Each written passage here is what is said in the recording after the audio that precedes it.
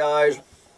Well, as promised, December has come roaring in like a polar bear, and I have no doubt it will go roaring out like a muskoxen. Good fucking God. Dealing with this goddamn shit. Day one of December 2022. It is a Thursday. It is 5 o'clock on a Thursday, December 1st, and it is dark outside. Pretty much completely dark.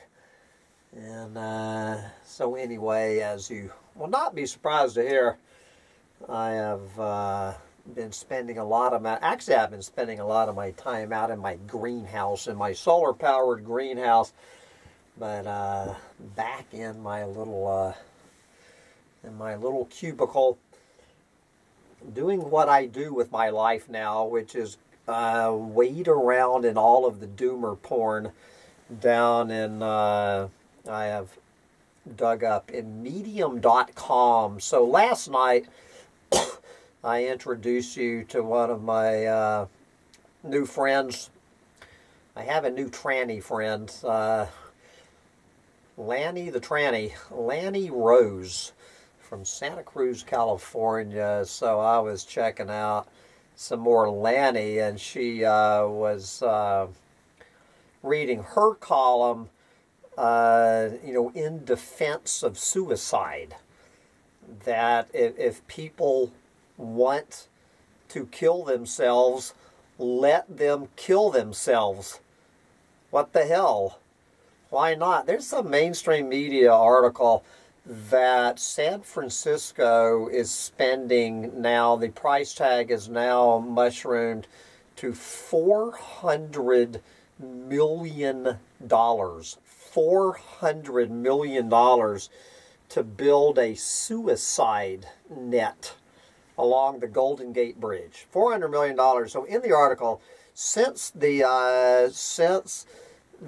bridge was built, that 2,000 people have exercised what should be their legal right to jump off the Golden Gate Bridge and put themselves out of the misery of being a human.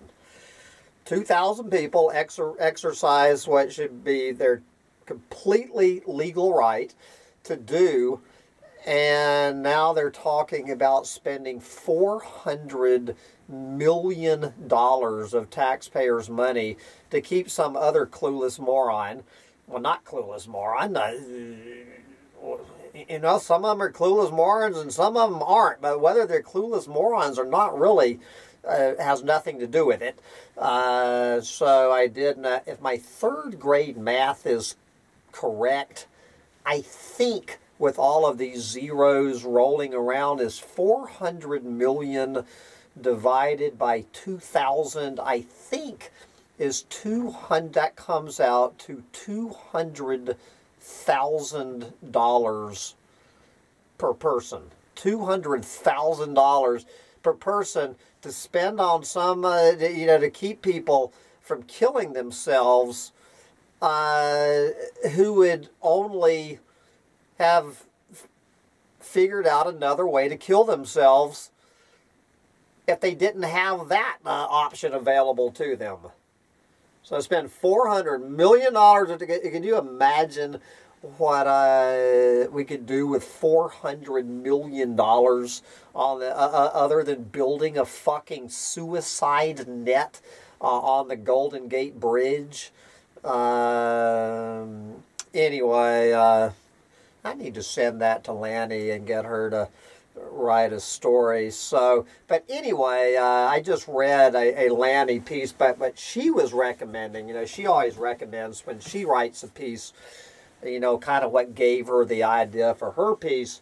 And so she said, if you want to read a better story than mine, and I'm going to put the little dog up here, she recommends, I guess this could be construed as a pro-suicide piece from a fellow I have never heard of, but I think I will follow him. He has 1.6 1,000 followers. Harry, S-E-I-T-Z, Harry Seitz. He calls himself a writer and returned Peace Corps volunteer. And he looks like, in his photo, he looks like he's about 22 years old, but who knows. So anyway, this was Harry Seitz's essay weighing in on the subject from July 13th, titled, "I'm Done. I'm Done. What good has human companionship ever done for anyone anyway?" There you go. So not sure if Harry is the old man he claims to be. Or is that no, that is an I. I'm not sure if this is just a picture of Harry's grandson or what's going on with all of that.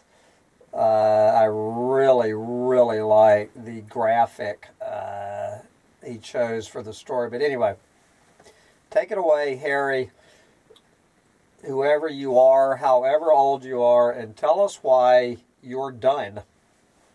I wake up at 5 a.m. every morning to go to a job I cannot stand. The subway is so crowded that cramming myself aboard always seems impossible. There are just too many damn people. But after enough jostling and pushing, I somehow squeeze in. By the time I get to work, I'm already exhausted and frazzled. One morning, I decided to give up. I wasn't going to keep fighting just to climb aboard a stinking train, but the crushing hordes carried me in with them. The same is true of running through cramped tunnels to reach connecting lines. It takes me 3 trains to get to work. I had finally had enough and tried to just walk, you know, like a human being, but I couldn't. I would have been trampled to death. Well, I guess that's a good way to off yourself, Harry. Just get trampled to death by your fellow humans. Whenever some old or crippled person is wheezing their way up the stairs to a platform, the dozens or hundreds stuck behind them don't feel empathy. We feel rage. It's the same when a person in a wheelchair holds up a bus. People groan and curse. I've overheard several say that the disabled should just stay at home and stop getting in everyone's fucking way. And a few said this loudly enough for the disabled person to hear it, who already looked mortified by the spectacle they were causing. The worst thing about working 70 to 90 hours a week, almost every day, is that once you do finally get a day off, you feel like you have to do something, because training us since childhood to wake up too early to go to some place we hated was not enough. We also had to be sold on the idea of living our lives to the fullest, or going out and blowing whatever money, or more likely credit, we had left on pointless, expensive distractions when all we really want to do is go to bed. It isn't safe to let people feel comfortable being alone and doing nothing. They have enough peace and quiet to contemplate just how cruelly absurd the fiasco we call living actually is. All of this work for a crappy apartment I can barely afford and rarely occupy during my waking hours, and on my one day off, I feel like a loser just for staying in and actually enjoying it. There's nothing better than lying in bed for 14 hours reading or taking 3 naps a day. And once you have a few days off in a row, you realize just how truly exhausted you are. But you're supposed to be out mingling or having brunch with your friends or paying to go to theme parks or vacations to Belize so you can sit on your ass in another country drinking margaritas and feeling like you ought to be doing more, like seeing the Mona Lisa or the Eiffel Tower. But all you really want is to go back home to your own bed.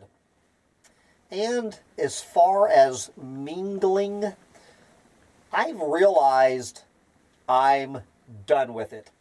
I have absolutely nothing left to say to anyone. This is exactly what my mother used to say for the last, good Lord, for the last 15 years of my mother's life. She pretty much holed herself up in her own little cave back in our converted garage, and I would get exasperated with her. You know, my mother could have had all the friends she ever wanted, and I would say, Mom, get out, and you know, I don't know if I use the word mingle, but that's what I was implying, and she would look at me and roll her eyes and tell me, I have already met everybody that I ever want to know as long as I live. So I think that's basically the philosophy he's talking about. I have absolutely nothing left to say to anyone. Every attempt at a relationship ends in disaster, and the only decent conversations I have are with other old men just as jaded and defeated as I am. They say things like, what a crock of shit, but at this point, I wouldn't know what to do with myself without my miserable job. I'd probably just sit on my couch and drink myself to death, which is what I'm doing already. All I can say to cheer them up is that someday we'll die and this bullshit will be over.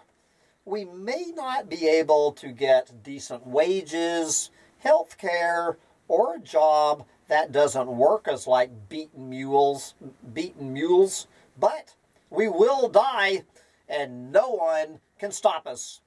No more paperwork, no more asshole managers, and no more commute.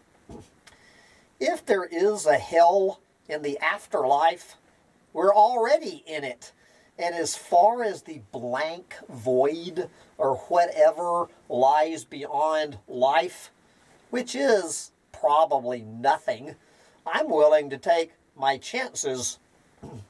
Some people ask why I drink and smoke incessantly and look so glum. Don't I want to be healthy and live a long, fruitful life? I tell them that at this point, I can take life or leave it. I've had a pretty good run, or I've at least lived for long enough to know that I am doomed to failure. And with each day a carbon copy of the last, if I live one more day or a week or a year, what's the difference? They say there's still a... They say there's still... They say there's still...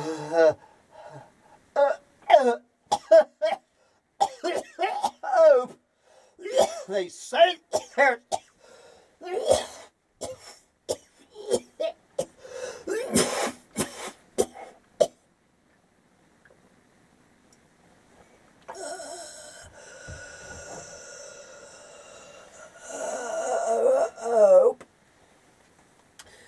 that tomorrow I can meet the girl of my dreams or win the lottery or whatever. But each day I grow slower, uglier, weaker, and meaner. And I know that I am not the kind of person who ever wins anything, especially the lottery. It's always some old people from Idaho who already have money. And I had a much better chance of meeting any woman at all 20 years ago, when I was still young and stupid enough to have a modicum of her. When I was still young and stupid enough to have a modicum of her. A modicum of her. Oh. So, no more brunches or futile conversations with women for me. I have moved from the social bars to the old man bars, which suit me much better. We just sit in silence getting hammered because we know this is as good as it gets for people like us. So why ruin it with small talk? When you want another beer, you just tap on the bar, and the bartender already knows we all want the cheapest, most potent poison available. Occasionally, someone may have to grunt, but the aura of regret and apathy appeals to me because I would rather be honest than happy. And I cannot stand people who are determined to be happy. The world can make us eat shit and treat us like garbage, but we do not have to pretend to like it. There you go, brother. And I'm assuming Harry Seitz really is an old man, and he's just joking with that picture of that attractive young man in his photo, because I don't think a young man can understand what you have to be a certain age to start to get to the point, you know, just how fucked we all are, and probably old women can say about the same thing. You know, give it the fuck up. Give it the fuck up. Like I'm going to meet some fucking woman of my dreams. I'm 63 fucking years old. I haven't met the woman of my dreams yet. Well, I met the woman of my damn dreams, and I think that she's probably sedated in a rubber room right now, as far as I know. That the woman of my dreams, who obviously I'm going to be obsessed with till the day I die, is somewhere on the spectrum between a you know, bipolar or not bipolar, that other one, borderline, somewhere between borderline and schizophrenic. Probably locked up in a fucking institution. Good for you, darling. Good for you, Dulcinea. I'm jealous.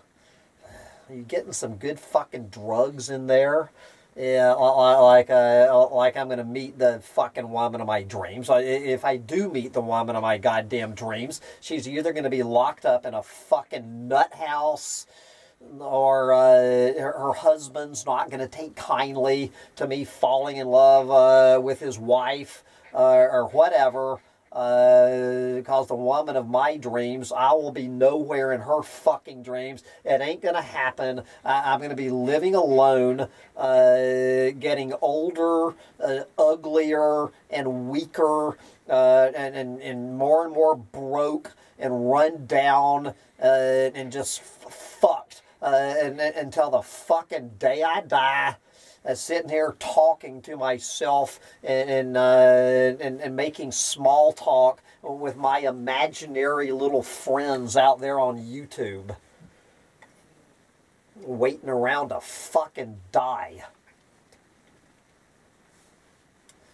Anyway, I do want to thank Lanny Rose for sending me over there today. You know, I keep having this ridiculous fantasy that I'm going to start writing for Medium.com, but everything I have to say has already been written. There's nothing that I could add to that. Harry and Lanny have already said it all. We're fucked. We're fucked. But anyway, the little dog says, "Bop, before you jump into a suicide, $400 million suicide net, could you please go get me my dinner? That I want my goddamn dinner. I have to go feed the dog and pour some poison to get me through another night in hell. Bye, guys." Yes, little dog.